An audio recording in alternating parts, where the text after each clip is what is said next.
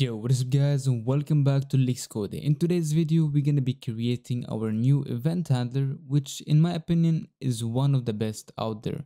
Now, you might remember if you've been following along this series that we already created one in a previous episode and notice it being deleted. Well, it's because I didn't like how it turned out, so here we are making an even better one, so let's get started.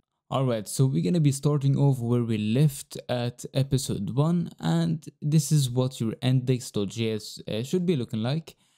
So now we're gonna be adding and removing some stuff. So first of all, we're gonna require a little bit more of the discord.js package. So what we're gonna be requiring is gateway intent bits, and we're gonna require partials for incomplete events. And we're also gonna require collection because we're gonna be making an events collection, and we'll go on more detail about that later in this video. Now that we have required these three additional properties, we're gonna be opening a const object, and we're gonna equal it. The first one, we're gonna equal it to gateway intents, so we can get the properties of gateway intents without typing gateway intents dot whatever guides, guild bands or whatever. Alright, so once we have done that, we're gonna grab a couple of intents that we will be utilizing in some of the close episodes. So we're gonna require guilds, we're gonna require guild members, also guild messages, just like this. And we're gonna be doing the same thing with the partials. So we're gonna open up a const equals to partials, and here we're gonna be requiring user, message, guild member, and thread member. All right, let's see real quick. All right, so now that is done, we're gonna go ahead to our options inside of our client object, and we're gonna be changing these guilds from a string type to basically the intent bits that we required in here. So in here we're gonna type guilds, guild members, be careful, guild members, not guild member from the partial, so guild members, comma, guild messages, just like this. And now we're gonna add a comma after the array, and in here we're gonna basically type partials, and let's make a new line. Let's do this actually. So intents and partials. All right, and in here we're gonna be, and by the way, if you have prettier already, if you are using prettier, this should automatically format the code for you. We're gonna be opening a new array here. We're gonna type user, message, guild member, and thread member. Alright, once that is done, we're basically done with the new updates to our client objects. Now, above or under our client.config, we're gonna type client.events equals to new collection, and make sure that you have required collection from the discord.js package. Now that is done, we'll be moving on to the next step, which is creating our file loader function, which is a new function that we will be utilizing with all of our future handlers, like the button handlers, the new updated command handler, stuff like that. So what we're going to be doing is we're going to go to our terminal, and in here we're going to type npm I globe, and that will install the globe package with that. And I know there has been some talk about using globe or the fs or the file, whatever it's called, the native file loading package inside of vanilla JavaScript. So what we're going to be doing is we're going to be making the switch over to globe. That will make it a little bit easier for us. Alright, so inside of our both folder, we're going to create a new folder, and we're going to call that folder functions, just like this. And inside of that folder, we're going to create a file, and we're going to call it, for example, file loader.js. And in here, we're going to type const globe equals to require globe, which we installed shortly, and const equals to require util. Let's see if I type it right. Util, which is a native built-in package inside of JavaScript, so you don't have, or Node.js, so you don't have to install it. So and here we're gonna grab Promesify from it, Promesify, just like this. And then here we're gonna create a new variable. We're gonna type const pro globe equals to Promesify, and we're gonna pass in the globe.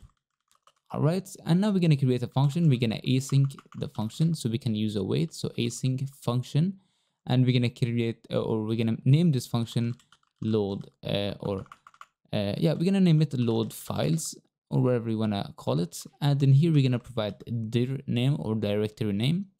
We're gonna open up our curly brackets, and then we're gonna define the files. So const files equals await pro globe.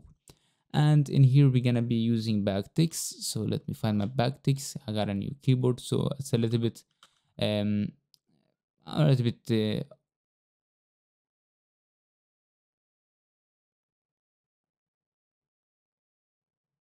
confused to it. So process, we're gonna type process inside of the curly brackets and the $sign dot cwd. All right, and then here we're gonna, let's see here, and then we're gonna dot replace, and we're gonna use regex for this. So we're gonna do this forward slash, then 2 backslashes, and 1 forward slash g. And regex is a little bit too complicated for this episode, so we're not gonna explain it really. And then we're gonna add a comma, and then we're gonna replace it with the forward facing slash. All right, and then we're gonna, over here we're gonna add another forward facing slash, then add a $sign, the curly brackets, and here provide the dir name and slash slash star.js. I'm gonna get a little bit closer on this so you guys copy it as it is.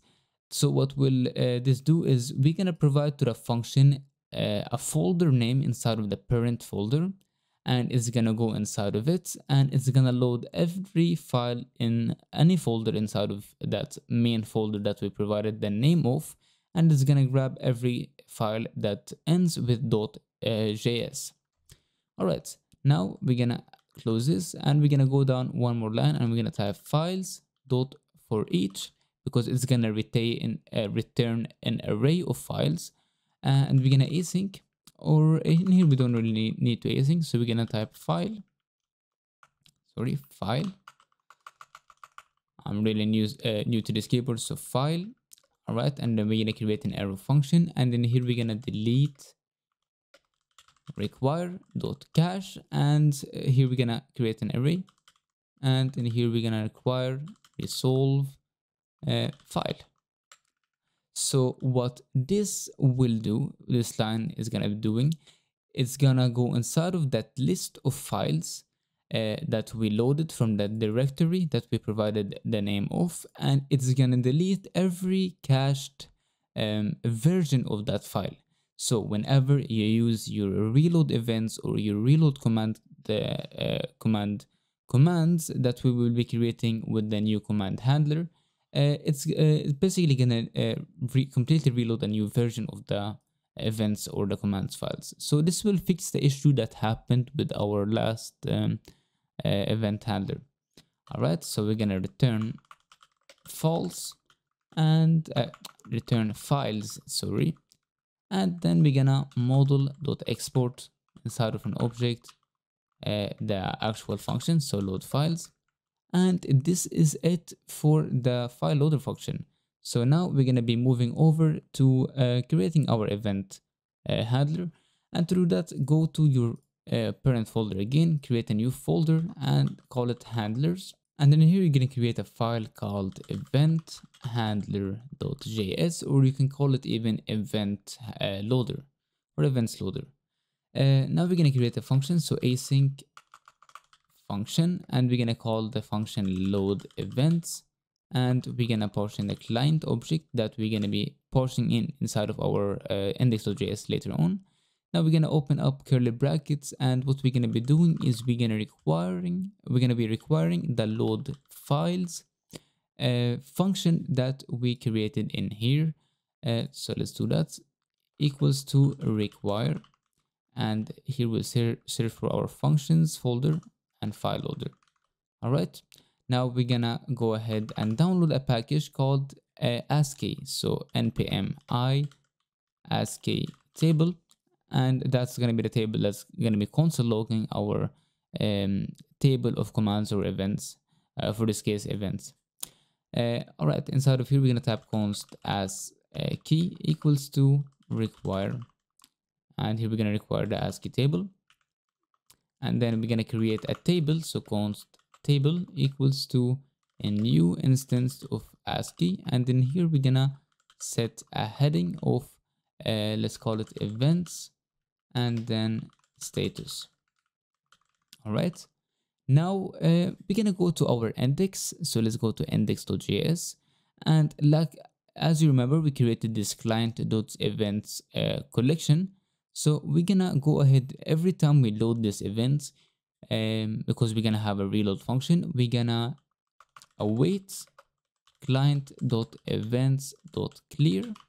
So what we're gonna be doing is we're gonna be deleting everything inside of that collection. Right, so now we're gonna type const files equals to, sorry, I wrote all of it wrong. So const files equals to await load files while we are waiting, because it's gonna be taking some time to load all the files. And in here we're gonna provide the folder name. So take a look here, I'm passing in the events name. So I'm gonna be creating a folder called events. So I'm basically telling the load files function to load every file inside of that events folder. Once that is done, files is gonna return an array. So we can use the for each function.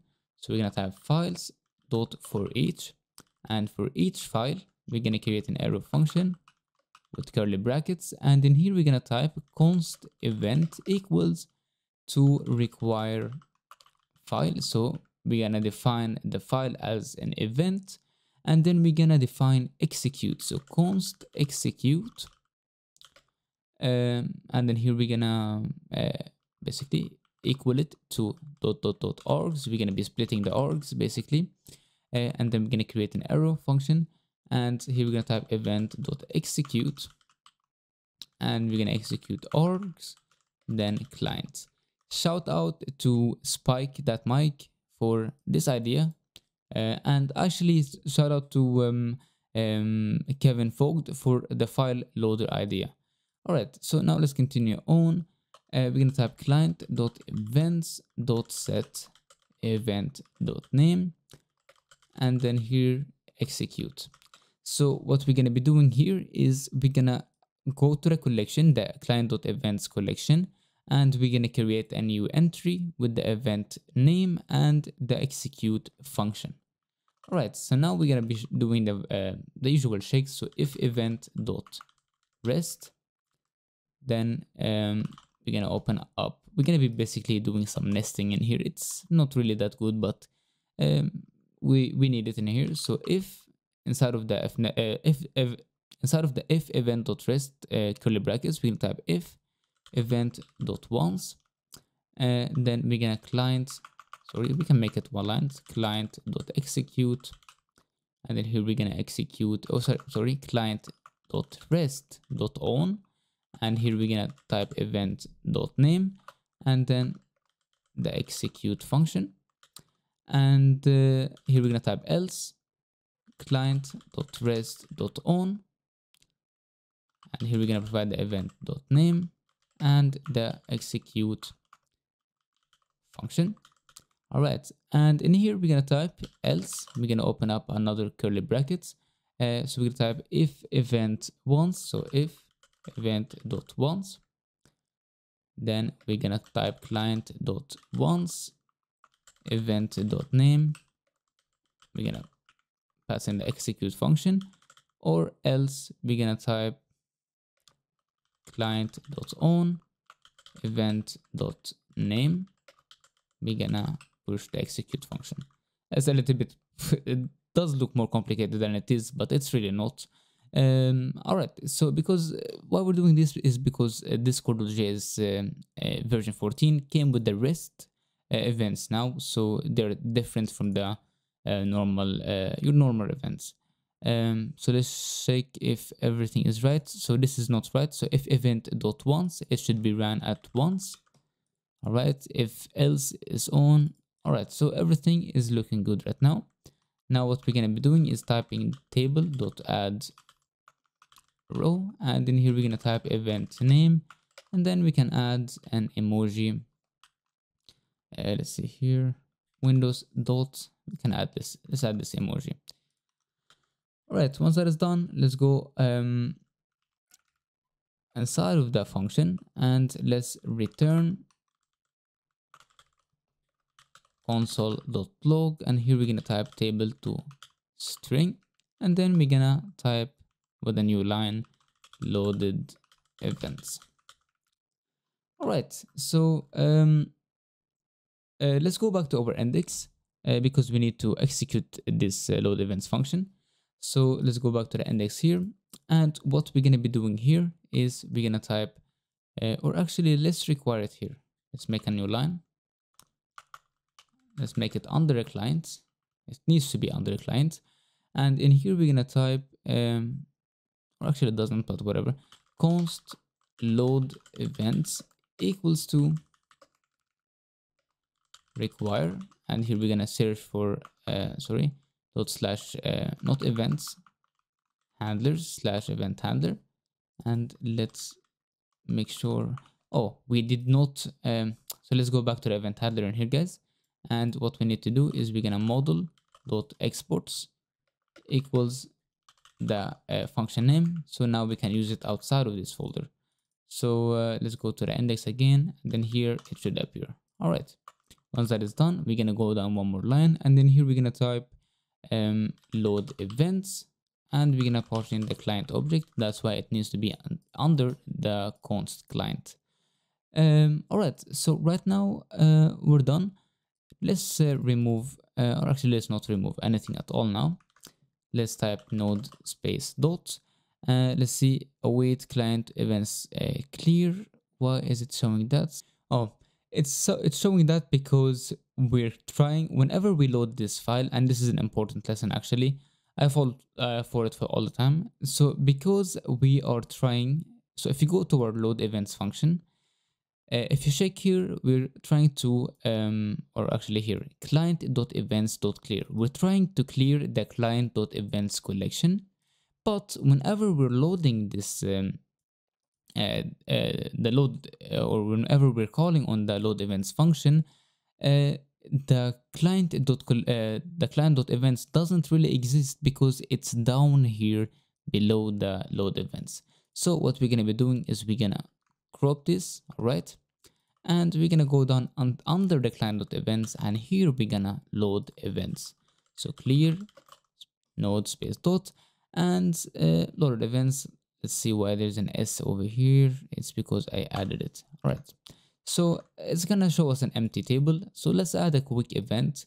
So let's go to our events and let's create a new folder, call it client, and inside of that client folder, let's create a ready.js events. So we're gonna model export, and we're gonna name the event ready, and it's gonna be once the client is ready. And then in here we're gonna execute clients, or we don't need to execute anything.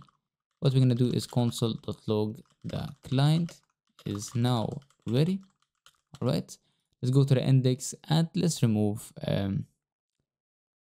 actually let's remove everything here. All right, just like this, client.login. All right, and now if we type, let's clear our terminal, let's type node space dot, we should see that the ready event has been loaded, and we see here the client is now ready. So basically our event handler is working. Thank you guys for watching this video, and I apologize if this caused you any confusion or anything. because we deleted the old one. But trust me, it's gonna be this one is gonna be a really better one. And thank you guys for watching. See you in the next episode.